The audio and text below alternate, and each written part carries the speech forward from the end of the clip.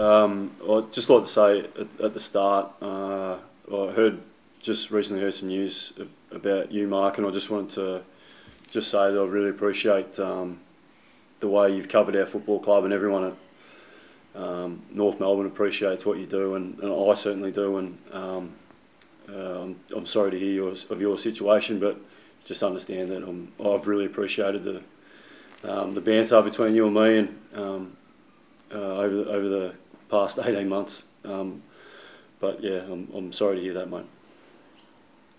Thanks, mate.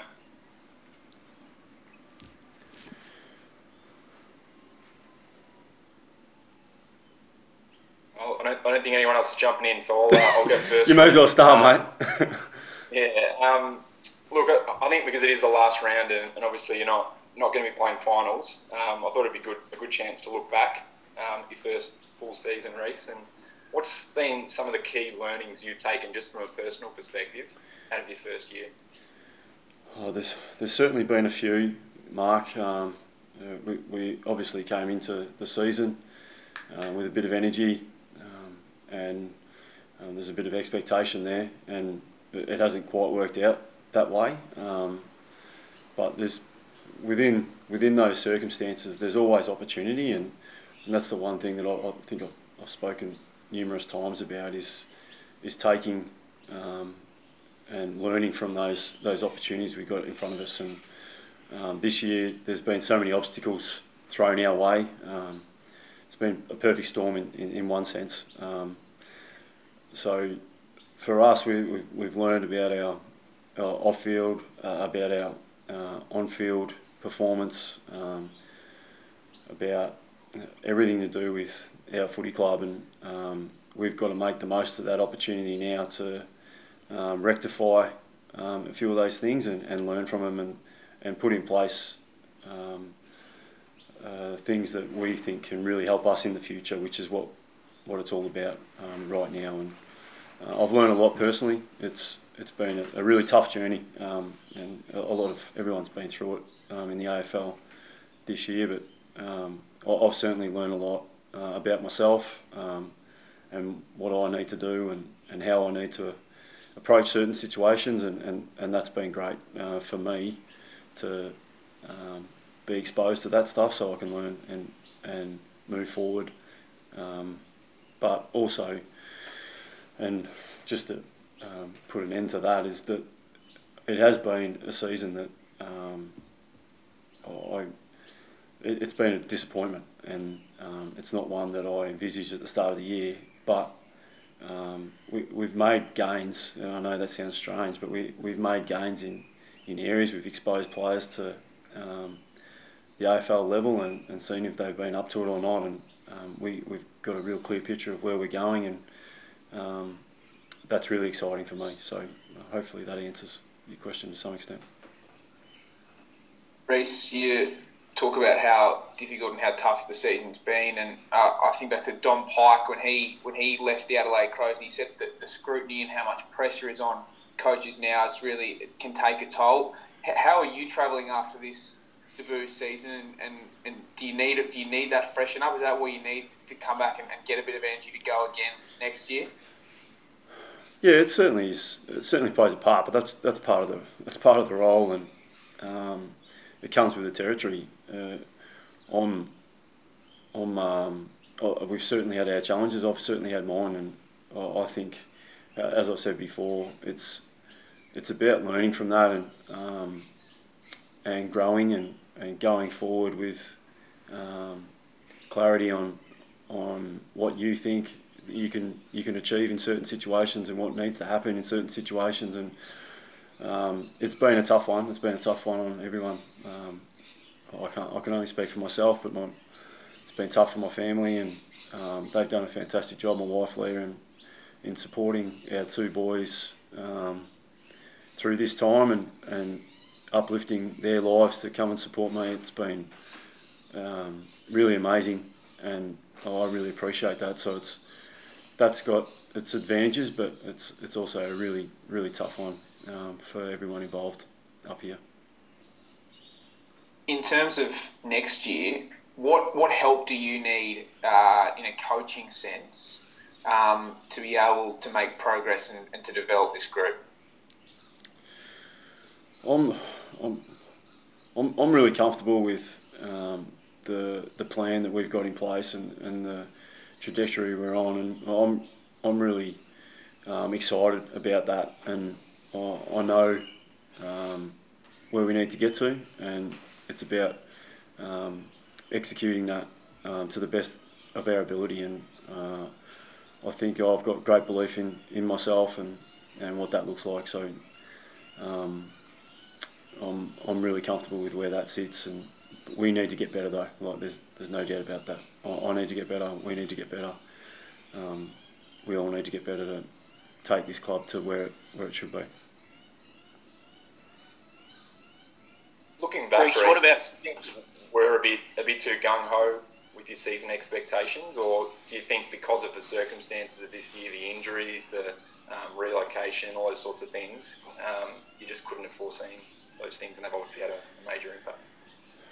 Yeah, I had high expectations, and I always do, always will. The circumstances and challenges that we faced up here, as I said before, it was a perfect storm scenario, and it's been really, really difficult for us to gain any momentum out of that. And I think the season, although it has been a disappointment, as I said before, there's been gains, and that's what I've got to make sure that we grow with those gains and create more of them, and I'm looking forward to what that looks like in the coming months. Rhyce, just going on that then, what about football specific? You talk about having the clarity going forward. What areas do you need to address on the field? Do you need midfield help? Do you need forwards? Do you need backs? And is it going to come from within, or you're going to have to bring people in? You're going to the draft. Have you thought much about that in terms of the clarity of the plan going forward? Oh, certainly. We've got a really good plan, and we'll look at every avenue to get better. There's no doubt about that, and that's part of what this off-season's about, and what every off-season is for each club. But it's in particular this one is really important for us. Obviously, I'm really excited with the group of young guys coming through. I'm really bullish about what they can do. They haven't really had the opportunity to play together and shine together this year through injury and whatnot, and I'm really excited about what they can do, and hopefully we can complement that with a really good draft, and look at some players to get in from elsewhere. How do you think Aiden Core might look in blue and white, Rhyce? Yeah, I'm not going to speculate on what that looks like and talk about individuals. We've got a game to play on Thursday against West Coast to a really good outfit and really good team, and we want to make sure that we prepare as best we can, and all that speculation, that's up to you guys. We'll talk about that in due course. Rhyce, Rhyce, you talk about the trajectory that you're on, and that you're excited by that, but the effort at the weekend and some other games seems to be a fair way off what's good measure. I know you talked about the young guys there and the excitement, the trajectory that they're on, but is there a chance that there's more pain ahead before there's light in the tunnel and things start to change in terms of 2021? I can't speculate on what next year looks like. We've still got to put together our list and see who comes in and who goes out, and what that looks like in the end of that. And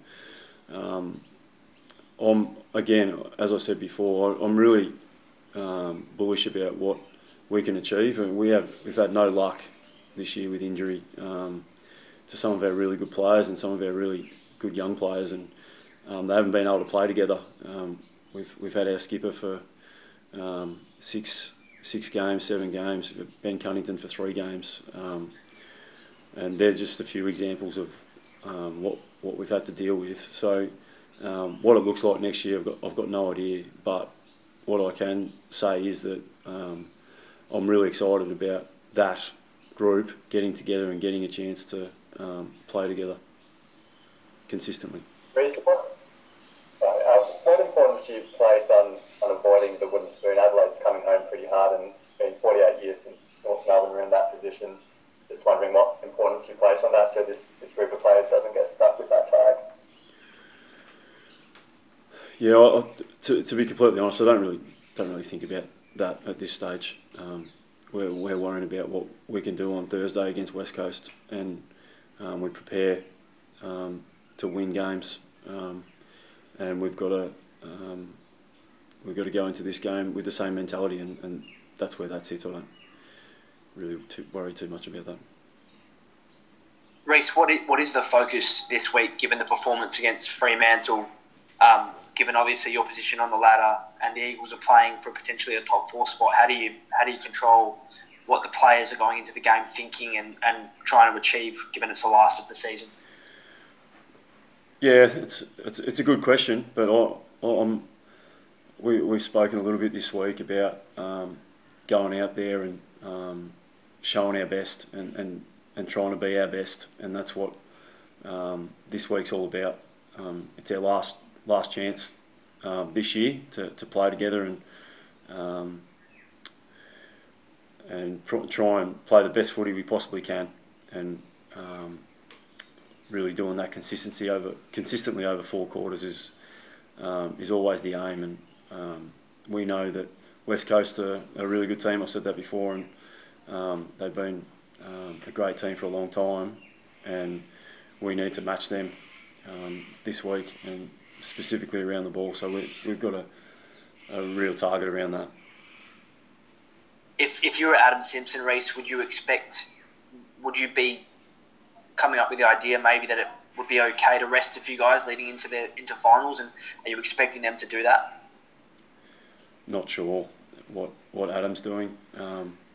Respect the West Coast Eagles and the people in charge there, but I can't speculate on that. Rhyce, you've got a big decision to make in the near future on Ben Jacobs. Are you in any position to share where you're sitting on that? Not yet, no. As I said before, we'll talk about individuals at the appropriate time, but that's where that sits at the moment, Mark. Sorry. Thanks, guys. Rhyce, I'm just wondering, can I just ask a couple quick ones? I'm just wondering exactly how many players you've got to choose from this week, just the number, because obviously your injury list is pretty long and you haven't had many in recent weeks. So is it 26, 27 you've got to choose from this week or less? No, I think it's I think we've got 31 this week to choose from. Okay. Yep. That's not a bad number. And just secondary to that, have you guys got any plans post the game? Is anyone going back to Melbourne, or are you all hanging around, or do you know what you're doing yet? Me? Or you, the players, everyone? Oh, yeah, no, everyone's in a different situation. Some have been up here for the whole time without any family or partners or anything, so that's been really difficult for them, and they'll go home straight away. Some are staying up here, some are going home. So it's very different for each and every individual, because it's been such a challenging time and different to anything that we've ever experienced before. So some guys just need to chill out and they'll stay up here, and some will need to get home to family, which is the priority. And what are you doing? I'll stay up here for a few days, yeah, post and debrief a little bit. But yeah, that's my plans at the moment.